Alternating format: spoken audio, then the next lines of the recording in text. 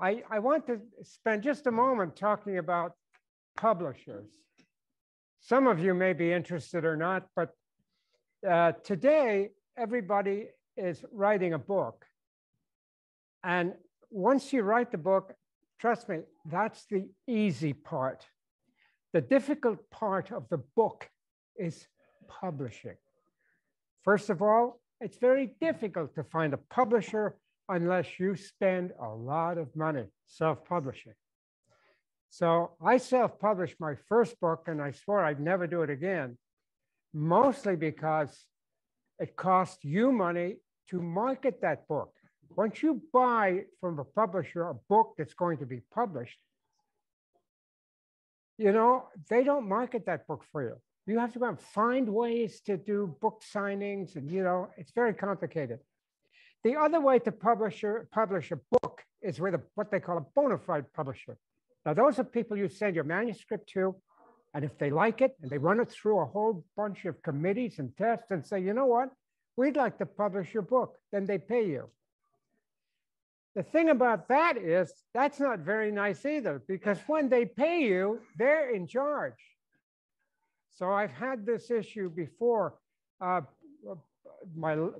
other book I had besides the self-publishing was published by History Press in London. And I got to tell you, I'm Irish. I don't mind I love the English. But the English publishers I didn't care for. You know, they ruled everything. You can't put this here. You can't put that there. I don't like this copy. Move it here. It wasn't.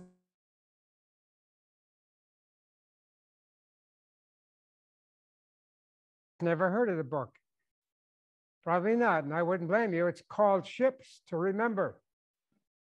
This latest book, which also I found a publisher in New York, not self-published, but I like these people in New York, and they wrote me a very nice letter saying that this book deserves to be published and they'd like to do it.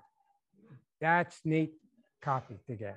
That means that you have a chance of getting your point of view across and how you want to have printed what took you 5 years to put together. So I have been painting. Can we show? By the way, did I thank everybody? Coral, Shelby, Dustin. I want to thank Libby with an IE. That's the female spelling. And Dennis for coming, my favorite nephew. But I do want to thank those people. He really did help put this thing together. Before I show you the next slide, or the first slide, I want to say that if I see you nodding off, I will totally understand.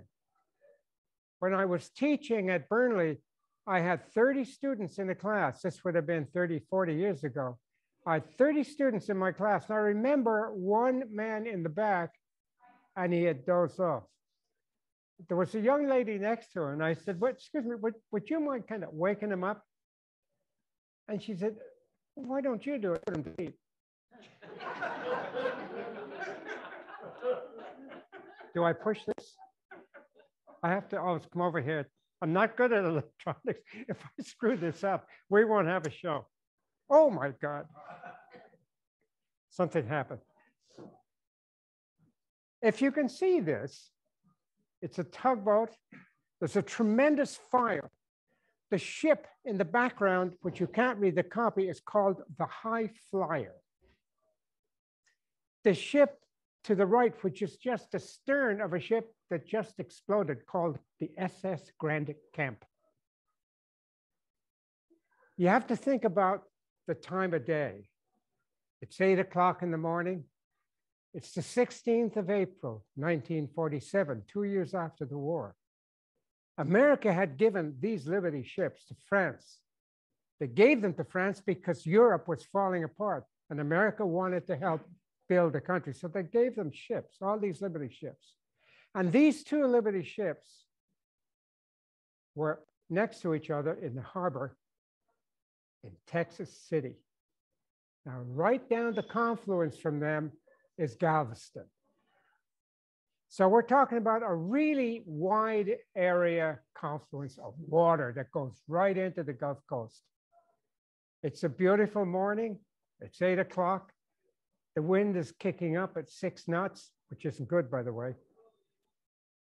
And they were loading on this boat from the night before, which was half loaded, sodium nitrate. We all know sodium nitrate is the same fertilizer that blew up the Oklahoma building with McVeigh. Remember that? Took half the building away. There were 2,300 tons of ammonium nitrate loaded onto this ship. There was another 2,000 tons loaded on the high flyer. We're talking about a lot of ordnance here. There was sulfur, 16 crates of ordnance and ammunition. I mean, we were loaded for bear here. We're talking, if this thing's got the equivalent of probably a 2-kilotron bomb. It was the greatest explosion that took place, man-made, in the United States. Even to this day, it was enormous. A lot of people don't know about Texas City. Talking 1947. I wanted to talk a little bit about the this tugboat Guyton. They were from Galveston. And they asked for volunteers, the company of this tugboat, they asked for volunteers, and do you know, they had hands galore. They had more people than they had tugboats. These people volunteered. They knew what they were getting into because the first boat had already exploded. The first ship had already exploded. So here they are coming down from Galveston, which is just up the waterway, a little ways. And they come in, and their first order is there's 3 tugboats. It's to try and put the fire out. I got news for you. It's too late. What happened to the first boat, the Grant Camp, was that the stevedores noticed that the bags that they were putting on were getting hot to the touch. That sad, things happen here that shouldn't have happened. All the signage on the boat that talked about pas de fumée, all in French. So the stevedore had no idea, here they are smoking. Around this explosion that's the same as atomic blast. Now the Coast Guard later on said what happened was to ignite that, although this stuff will self-ignite at about 550 degrees. Give you some idea. Wood ignites at about 600 to 800 degrees. So 650 is not a lot. This stuff was getting hot. All it took was probably, as the Coast Guard said, probably a cigarette. Now you have to remember then, they also had sulfur on board. And the captain of the boat could have put the fire out with water. But he didn't want to because water would ruin the fertilizer. We're talking about a lot of money here. So the captain refused to do it. He closed the hatches and said, let's pump in some steam. That should cut down the oxygen. What he didn't know was that this kind of fertilizer creates its own oxygen. So steam didn't curb anything. It was no time before the hatches blew.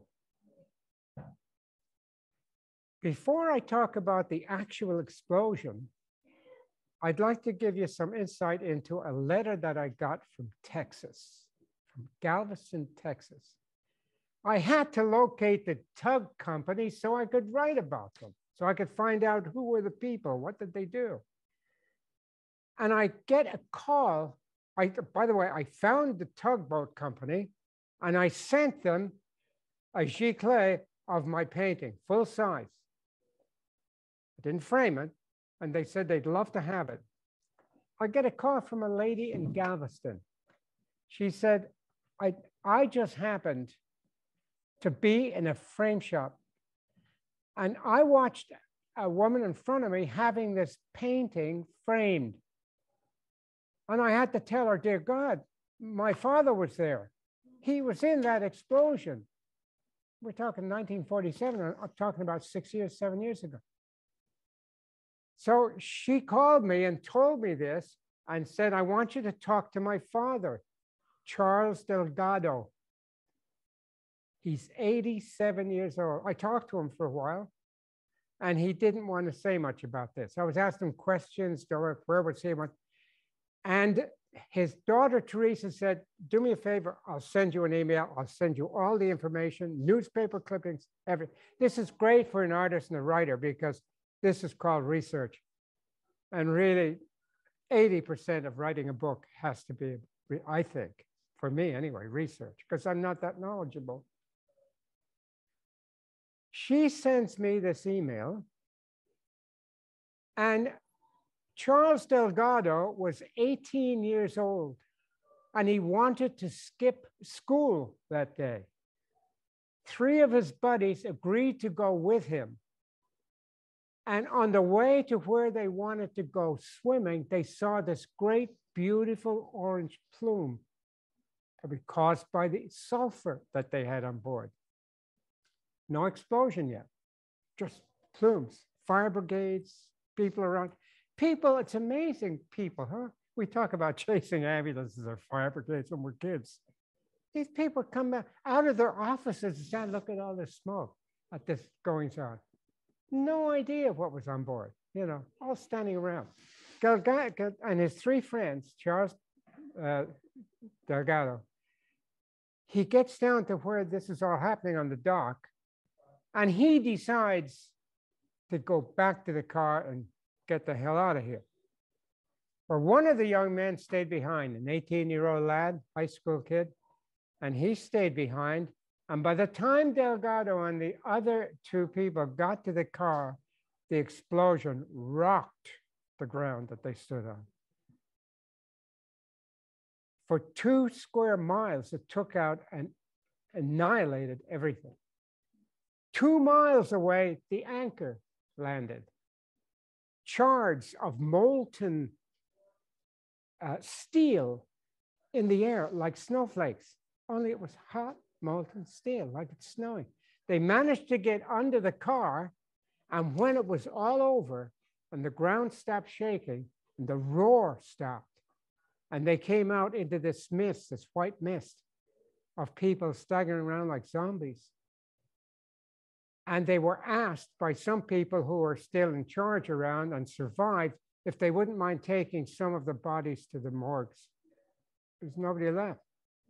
When they got to one morgue, Charles Delgado said they saw his friend on a table.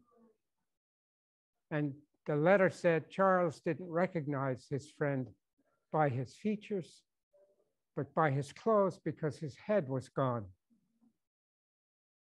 So she said he couldn't talk about it. He still can't talk about it. In the meantime, this explosion knocked 2 airplanes out of the sky. 2 airplanes disappeared, you know. As far away as Colorado, they could register this quake of sorts that was going on. 20 miles away, windows were broken out. Remember what they had on this was one of the 10th largest harbors in the United States because of all the war shipping. So we're talking about tanks of fuel and tanks of oil and tanks of aviation fuel, all kinds of munitions. So Texas City disaster, I couldn't believe when I read this story and wanted it to be the cover of my book, I couldn't believe that people in the United States wouldn't be taught this in schools someplace. Because people really did go out of the way to help one another. We had 2 towers go down in New York, a lot like that. A lot of people coming in to help.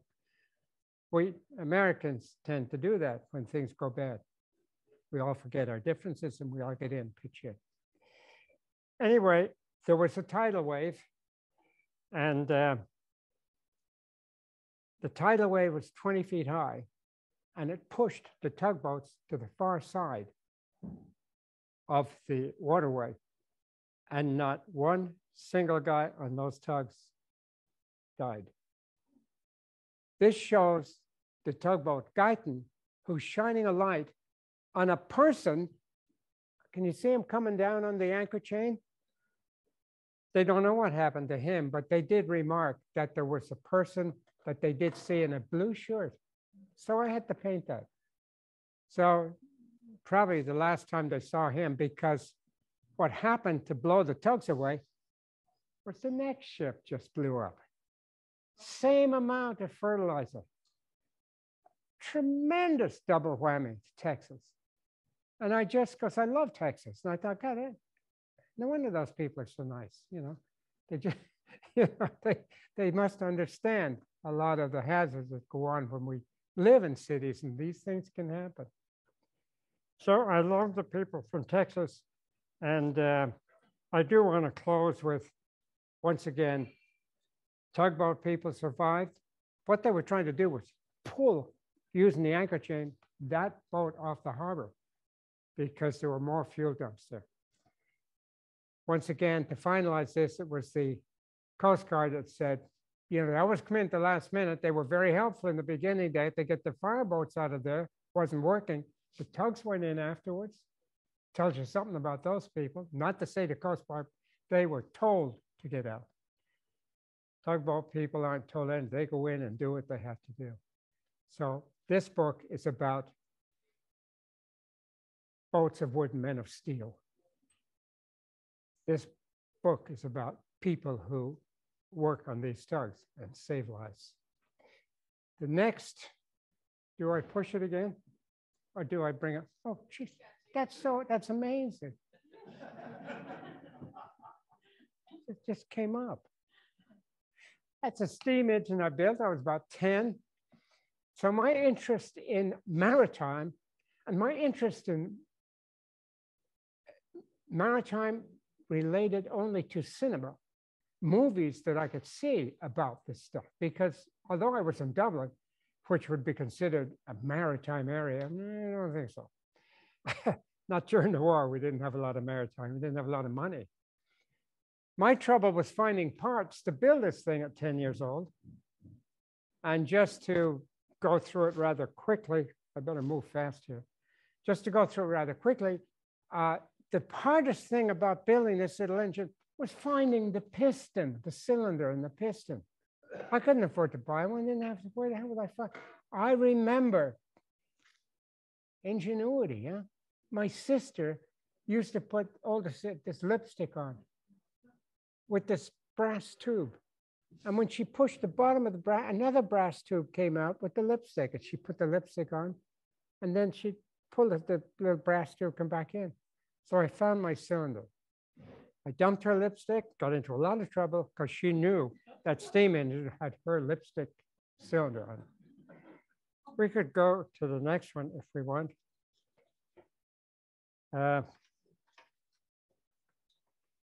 Okay, so we're still talking, I suppose, about the power of steam. It's difficult to talk about the power of steam without talking for a moment on those, usually men, sorry about that, just happened to be, who built these steam engines.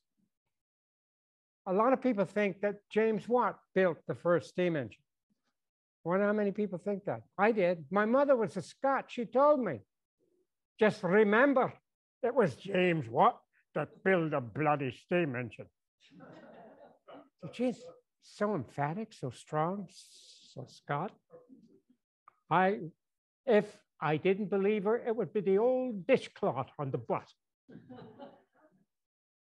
She was wrong. It was Thomas Newcomen who really designed the first steam engine that worked in a boat. Now, there was an American named Fish that I read about, but his steamboat didn't do much, carried a few people. What we were looking for, and what I was looking for, was the first steamboat that could be considered a tugboat. This is Scotland at the turn of the century, a little after the turn of the century. The reason we know it's a little after the turn of the century is I remember the Firth of Forth. My mother being a Scot, My picture was taken with her when I was a child by this bridge. You'll notice there's a steam engine, a locomotive going over the bridge. Locomotives really weren't created until about 1804, 1805. So this had to be much later when they did this. But this just shows typical ships that were part sail. I suppose you could call them hybrids. They were hybrid ships. They were part sail and part steam. So I also showed the paddle wheeler, which in those days they were just beginning to develop. The thing about the paddle wheeler had two engines. They could turn on a dime. Despite that, they were really amazed they could do this. Can we have the next slide? How do we do that? Oh, look at that. I'm going to move through these a little faster. Okay. This is Scotland. Scotland the Brave. I have a sign up there that really says New Bedford, but they had a New Bedford place in this part of Scotland where this typifies what happened at the turn of the century, where ships that were sail ships were being modified into steamships. It really did revolutionize industry, didn't it? Turn of the century, the steam engine. Steam engine revolutionized industry, and especially maritime. The thing about this painting, I also painted it for another reason. The name of the ship, I can't even see it from here. I probably made it up, but that painting was designed to be the Pequod. Anybody know what the Pequod was? Yes, indeed, the Moby Dick, the story, Melville. So steam replaces sail is the title of this painting. And the white horse, to me, represented the white whale.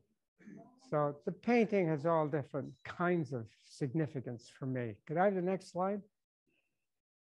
This was the Charlotte Dundas, the very first tugboat ever designed. Scotland, 1802, William Symington had built an engine, but he didn't use his engine in this boat. He used the James Watt engine in this boat. The Charlotte Dundas was designed and named after Lord Robert Dundas's daughter, Charlotte. And he was a member of the Clyde community who dealt with the canals in Scotland. Anybody know what a towpath was? We talk about going down a towpath where, you know, a towpath is usually beside a canal. And a lot of people think the towpath was a walking path. For a horse, TOW path. So the horse, before this tugboat came along, the horse used to pull barges. Remember how much more a barge could pull and load and deliver than a horse and a carriage. What's interesting about this is the horses were significant because somebody asked James Watt one time, where do you come up with horsepower? HP, we use it all the time for engines, don't we? Where in the world did you come? What the hell does that mean? Right? You're trying to define the strength of an engine, the power of an engine. And he related it to horses. The pulling power of a horse, the weight that a horse could lift, all his thoughts were based on horsepower. This engine, I think, had about a 350 horsepower. It's pretty big. Half of the engine was on deck, and she was built to be on the canals and tow barges and get rid of the horses. Horses can pull someplace else. It was great. And she actually pulled 2 barges for 20 miles, notwithstanding a tremendous gale the whole way. And she drove 7 knots all the way to her destination in a gale. gale on a canal. It's not like, listen, it's not like being on the North Sea, but just the same. There was a lot of power going on, a lot of pressure. So they took that thing almost 20 miles, 2 big barges. So she was indeed the first tug because what's the tug do? They have pushers and they have pullers. They tow and they push. They tow large ships, they tow barges. Yeah. What's sad about this is it only lasted about a month on the canal in Scotland because the canal authority said that the wash, now remember her width, by the way, was 18 feet. That's something to consider for a moment. We're talking about a canal. How large, I wish, what's his face was here, Charles Fawcett. How large are the canal boats in England and Scotland? Yeah. The width, anybody know? Can't be more than 6 feet. That's why they're 6 feet wide and 400 feet long. Amazing. It takes you a week to get from one end to the other. But that's how they are. She was 18 feet, took up almost the whole canal. So the authorities said, you are washing, your wash is washing away our banks out of here. A beautiful boat. And it ended up doing a little work in Glasgow, but not much. She was really put out on one of the estuaries, one of the small canals, and she was left there to rot. Her ribs are still sticking up out of the dirt today. I did see from friends in Scotland, they sent me pictures, just the ribs sticking up. Famous boat, our first tugboat, gone. Okay. By the way, she was about, her width, she was 56 feet with an 18-foot beam. That was the Charlotte Dundas. Could we have the next? Libby? How many people recognize that boat? Boy, do I have a story to tell you about that. I don't know if you know what it's like growing up in a place like Dublin after the war, but it's not that much fun. Dublin was just fraught with poverty. There were no jobs, no work.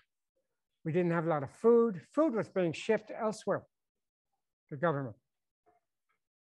So we lived in a rather poor quarter, and a way to get a reprieve from the cloak of poverty would be to go to the cinema.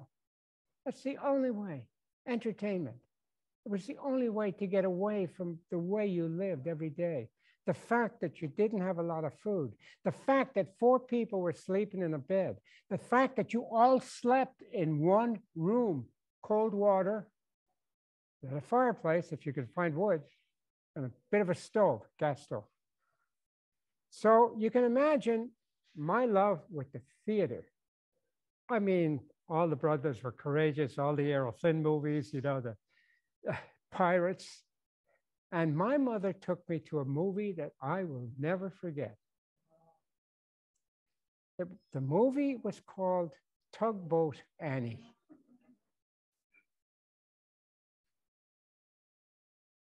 She took me, I loved American movies, especially maritime, and I must have been in awe. I mean, I would say I was there.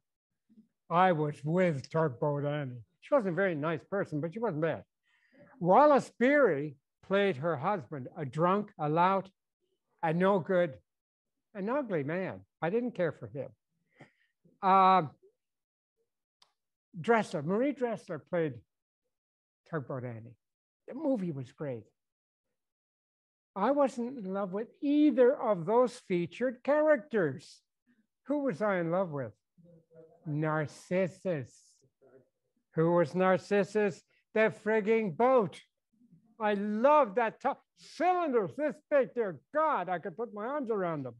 I was so impressed with this boat, Narcissus. Now you can imagine, how did I know that 60 years later, I'd have an office up in the AGC building, and I'd be looking out the window, looking at Narcissus. Foss bought the boat and called it the Arthur Foss. Now, what's the Arthur Foss doing escaping from Wake Island? Anyway, by the way, you can imagine my feelings. By the way, I did take my wife back to Dublin, and we had a little bit of money to spend, and we had some fun. And I wanted her to see the cinema, the green cinema, where we used to see all these great movies that really excited me to do what I want to do, which is write and paint maritime. And it was a big marketing place, like, you know, I don't know, where people go and shop for all kinds of goodies and stuff. And I felt lost that my cinema was gone. In 1941, she was taking material from Hawaii to Wake Island. Why? They were anticipating war, and they wanted to build an area where they could have a runway and have equipment, have military personnel. They wanted this island to be militarized. She was very important, getting concrete and goods and woods and stuff. And the Justine Foss went with her. I believe the Justine Foss had to be towed a little bit or filled up with fuel because much smaller boat. The day that they left Wake Island was the day that they learned that Pearl Harbor had just been bombed. You can imagine the crew here. They were pulling a barge. They didn't know what to do. Didn't know what to do. They didn't know if America was gone. It sounded to them like, and they could also get Japanese radio. You know, a lot of times they were being spoken to in a very good American or English accent, where they're saying, guess what, you're Americans, you're gone, you're history, you know. But these people were very, very concerned. They did paint the ship with black oil so that it wouldn't be lit up like a Christmas tree, and they got away with that. I'm not sure if they were reconnoitered by a Japanese plane. I put that in there. I don't know, because it kind of defines the period of time for me. They did make it to, and won all kinds of medals. I don't know why, but you know, they made it and were heroes. I mean, they didn't do anything they wouldn't normally have done. You know, they're getting home, for God's sake. Justin Foss, on the other hand, was captured when the Japanese invaded Wake Island. One of the captain of the Justine Foss and a couple of guys on that boat were given an opportunity to go to a labor camp in Japan, which saved their lives, because everybody else on that island, the workmen, the people who were confiscated, people who had to work for the Japanese on that island, finish things off, make it Japanese, and the crew. By the time the island was rescued by the Americans, they found all of those people shot dead.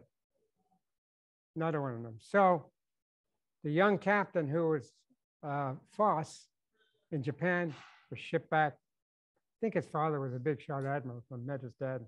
They were very happy to do that. It was quite a story about that ship. So that is one of my favorites. So the next, I better move it along real quick here. I'm sorry. You must remember this. Here we go. Oh, that's the Arthur Foss today, isn't it? I mean, that's how she is in Seattle, happy. Not the same craft, but nonetheless, she's called the Arthur Foss. And here I like to paint. I actually, there were a number of people in town that wanted to build a new what do you call it, aquarium? And they asked me if I would build one into the painting, which I did. All this glass goes all the way beneath the surface, and they had two great whales with water coming over the tails because they couldn't afford to do what I wanted. So it never happened, but they liked it. Anyway, back to the next slide. Dustin, thank you. Oh my goodness. I'll go through this fairly fast with you, okay? Halifax, 1917. Very much like the Texas City disaster, really just as bad.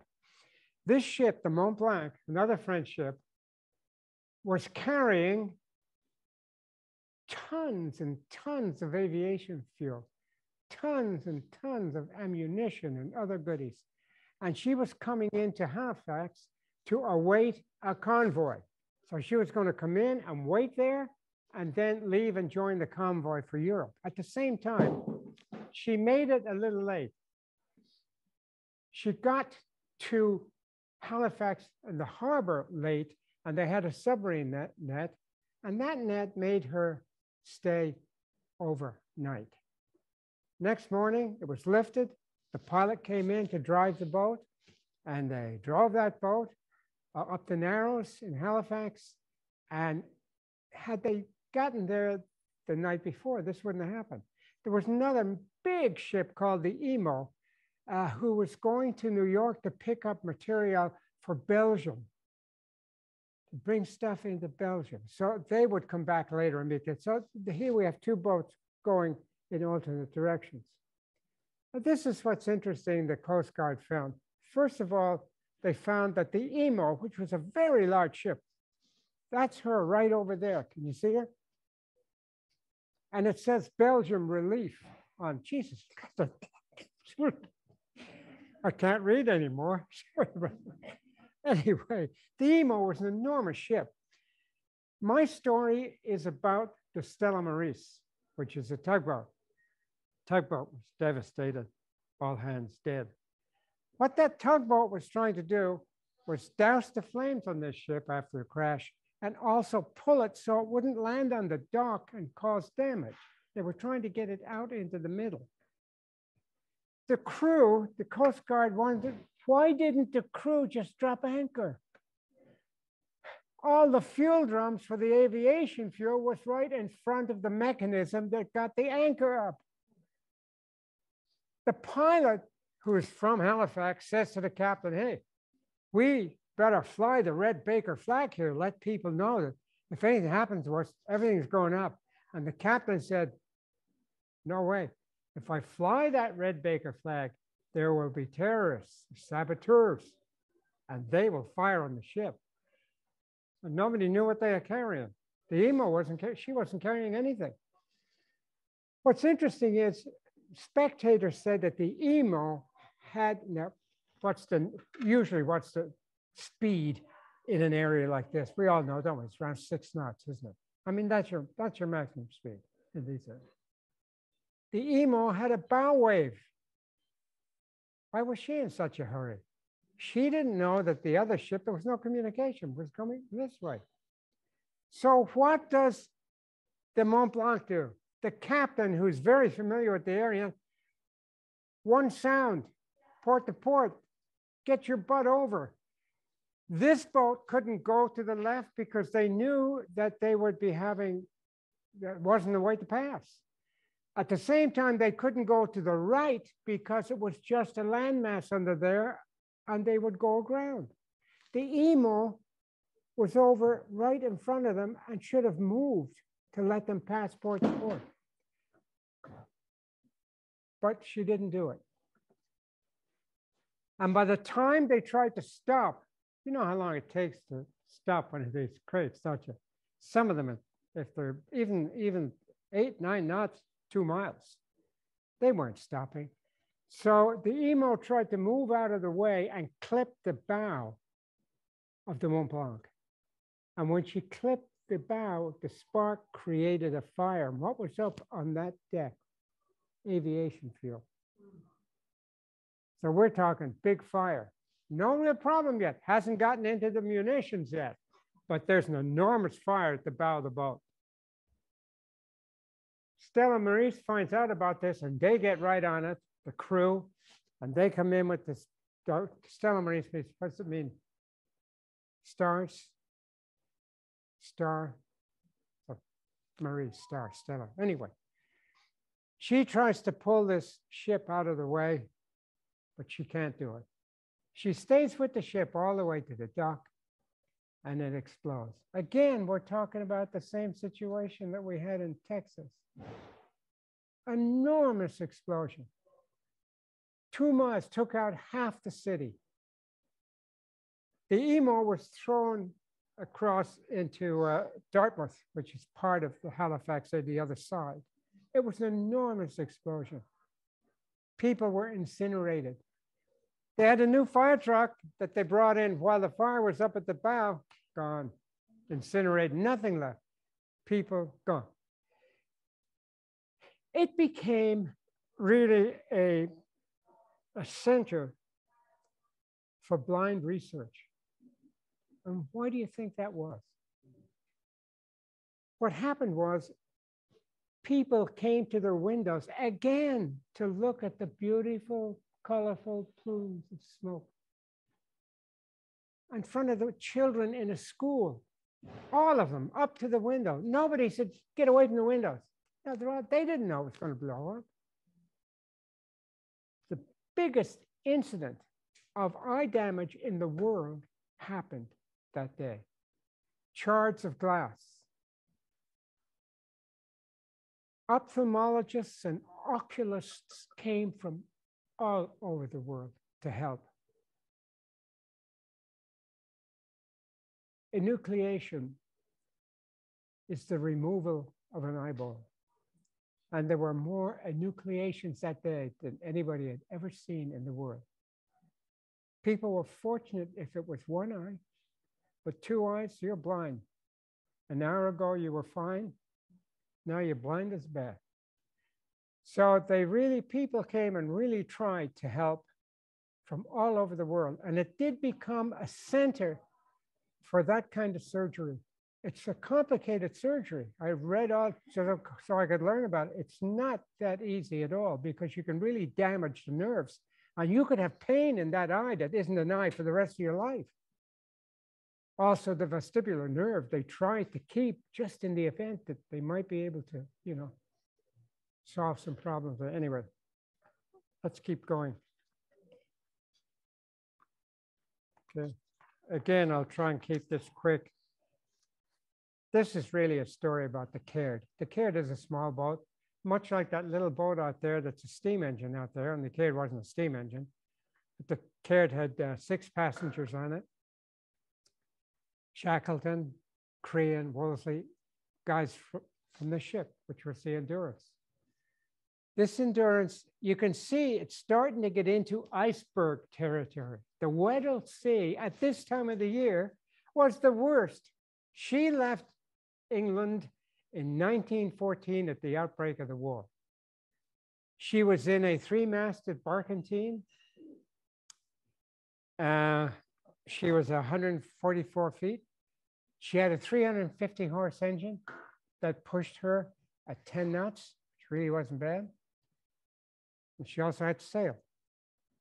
When they got into the Weddell Sea,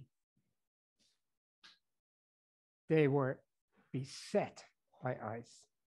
We all know the story. You've seen lately, they found the ship at the bottom, big icebreaker went in. Just to give you some comparison, you know what the engines on the icebreaker that went in, the horsepower? Just to give you some idea, 16,000 horsepower. She had 350. 4-foot prow and pushing through this ice. Problem was she pushed herself right into a mess. It was the worst year for ice in the Weddell Sea. It was 100 miles of ice. They couldn't find land. They couldn't go in. They had to just sit there.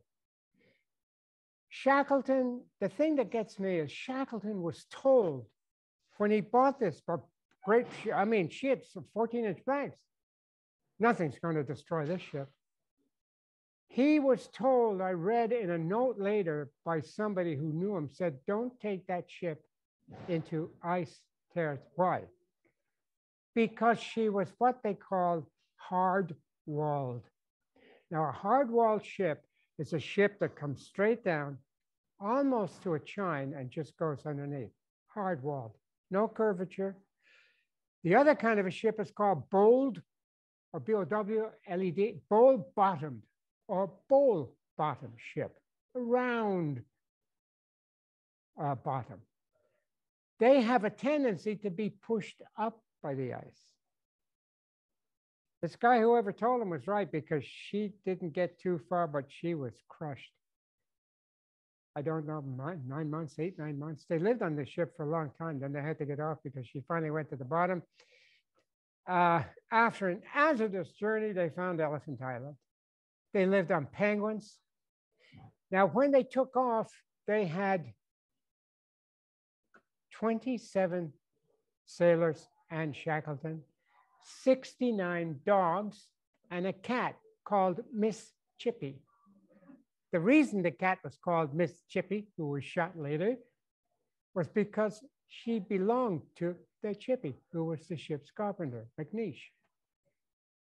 These 69 dogs, when they were stranded and they took the dogs with them, were eating more than the 28 people. So they shot them. Now, these dogs were truly their best friend. There's no doubt, even one guy in his diary writes and says, the most horrible day of my life was shooting my pet. I can think of people on this boat I'd rather shoot rather than my pet. They ate 49 dogs. The others had been shot thinking they were just eating too much food. They didn't want to eat them. They just wanted to get them out of the picture. After penguin, I got news for you. Dogs sort of taste pretty good. I don't know if you've ever eaten a seal, but it is the ugliest meat that you could ever eat. You could get sick on it. Probably good for you, though. You know, but fish oil, kind of, you know. They had pelican under glass. They had oil that they got from the seals so they could make fires. But Shackleton knew they weren't going to live long. They were not going, so he had to get out of there. Thus, the 800-mile trek. Could we see another? That's the Caird, which was named after one of the sponsors of the trip. The Caird is now in London. It's beautiful. She had 2 masts. What they did was they took 3 boats off of the Endurance, small boats. They used one as a shelter underneath, but they all survived under there. It's amazing, nobody died. One guy who was a stowaway, they made him into a cook. They didn't send him home. He lost his big toe, frostbite. They had to cut it off. Just a thought, you know, when they cut off gangrene or they cut off frostbite like that, they got to find good meat. I leave you with that thought. It's not nice. They had a hell of a time. 800 miles, 2 fierce storms. The second fierce storm that they encountered sank a large steamship. Didn't sink them. They were like corks, bobbing up and down the water. They only had food for 30 days. Shackleton did this on purpose because he knew that after 30 days, they weren't finding South Georgia Island, so they would probably die.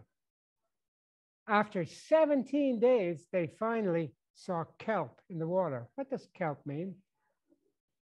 It means land is close by. Kelp doesn't grow out in the ocean out there. It's usually on rocks and stuff. Can you imagine them waking up and one of them, holy God, kelp and seabirds, land. And sure enough, wasn't very nice land. They had to, the first night they had to back off in a storm because they were being thrown into rocks.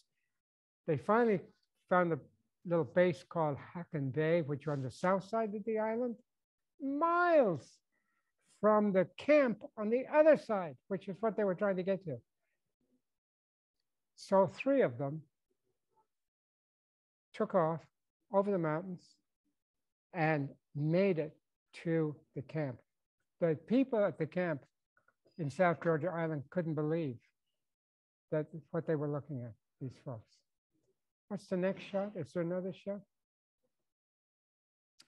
Shackleton spent a lot of time looking for, but he tried twice and didn't make it both times. both tugboats that he picked didn't make it. Fierce seas, round the horn, turn back, the hell out of here. He is worried about his man. What a character. See, he's an Irishman. I got to say that. He was born in Ireland. English parents.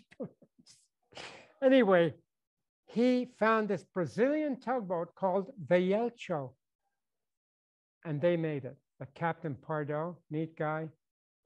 Again, around the horn, they almost turned back, and Pardo said, "We can make it." They have no radio, another 350 horse. Only this boat could do 14 knots with 350 horse. Probably by that time, they may have had what they call an expansion, which would be 2 cylinders pushing. I don't want to get fuel into it. I don't want it to create superheat. So she could go a little faster, a little more powerful. When he got off on the boat, he was known. Somebody said, "Oh my God, look what he's doing." He was counting the men. There had to be 22 men. And he cheered because they were all there. A lot of them afterwards got back to England, joined the war. Many were killed. And I was in a pub in County Kerry, where they have call it the North Pole. I found it by mistake. Another story, but you know, most of them were killed in the war. They went right into the war. Remember, 1916, war's still on, another 2 years. What's the next one? Okay. It's time, you know, when you all want to go to bed. So real quickly, Dunkirk. The thing about Dunkirk I want to say is I watched the movie just for the hell of it. Wrong. It was wrong. I wanted to see the movie so maybe I could learn some things from, paint some things. They had this hospital ship exploded with all these men in the water. Never happened. That same hospital ship didn't make it into Dunkirk harbor. It was way outside the harbor, and it was strafed by a Messerschmitt and was towed back to London. So these guys who make these movies up, there was a better movie, if you ever want to see it, made in 1951 with Tom Mills called Dunkirk.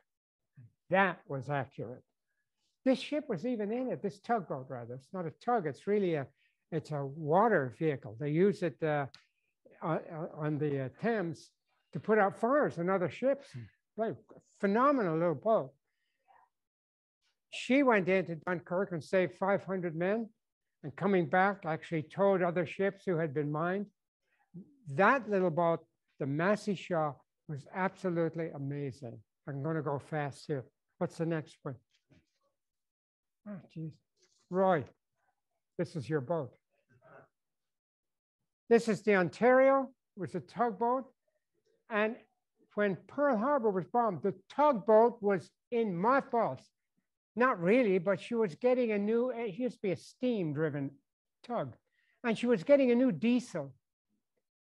But right away, she was ready to go with the new diesel.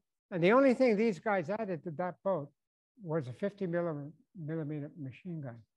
And that crew went out there at Pearl Harbor and shot down a Messerschmitt. So in my opinion, that boat, called the Ontario, was a very famous tugboat. She did other things, which I'm not going to talk about because we don't have a lot of time. What's next? Oh, dear God. How many people here knew that New York could have been wiped off the map? New Jersey, Bayonne, Brooklyn shipyards, gone, annihilated, evaporated. You see, the Brooklyn shipyards during the war, and this was 1943, this boat, the El Estero, which was filled with munitions. On the dock, they had trainloads of munitions. And for some reason, they had fire on board in the bilge. and she was ready to go up. It was also a holiday. It was in April, and it was a holiday, Christian holiday, and half of the men weren't there who should have been. There was a quick call went out for volunteers, Coast Guard, anybody who was around there. They didn't even have time to get the freight cars off the deck, were full of ammunition. They called in the Coast Guard. These two very famous tugboats tried to put the fire out. In the end, that wasn't working. And the fear was that if this ship goes up like it did in Halifax, this is going to be much bigger than Halifax. Manhattan's gone. New Jersey, gone. Bayonne, gone. Brooklyn Shipyard, everything. They knew that.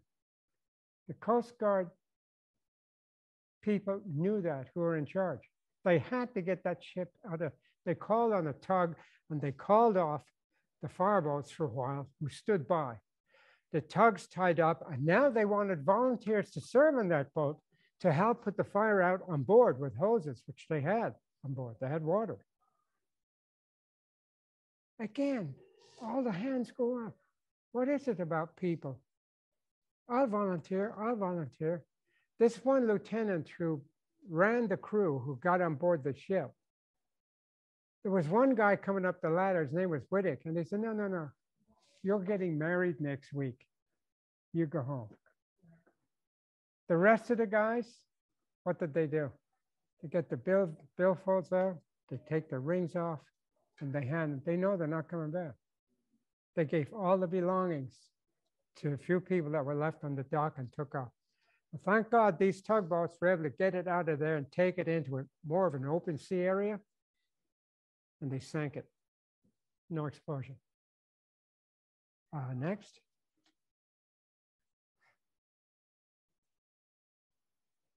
Now, I was a young man, 16. I was in the British Merchant Navy. I was on a small tanker. And I found out from the radio man, I was radio telegraphy, and I found out from the head, remember I was a cadet, 16, 17, and the radio guy who was in charge of me was telling the whole crew this story. We had a bar on board. I was sitting around drinking, telling stories, you know, couldn't smoke. If you want to smoke, you go in the bath, right, the stern. Well, he was telling the story about the Enterprise. Anybody know what zirconium is? Anybody? Zirconium? It's a real powerful metal that's used to coat rods in the atomic rods that go into making of atomic energy, but very, very important material. They didn't say that was on the manifest. This comes later. They had Volkswagens, typewriters, iron, yeah, all kinds of stuff on this boat. And one of the fiercest storms between the Irish Sea and the English coast, the west coast of England, a phenomenal storm. The Flying Enterprise had to call because she was listing. They felt maybe a lot of the cargo had moved, listing badly. They sent out the Turmoil, very famous tugboat from England. Their problem was getting people off they had 20 passengers. There was an American ship out here. You could see the signals. People wondered what she was there because there were a lot of British ships around that Captain Carson wouldn't allow to come even close. Everybody wondered about that afterwards, especially Coast Guard people and people investigating this situation. They got a guy named Dancy to leave the tug and find his way onto that ship after they got all of the passengers off. They all went over to the American ship. The American ship sent them back butter, which they greased the tow line, the tow bit on the bow of the boat, and they managed to get a line to the ship, to the Flying Enterprise.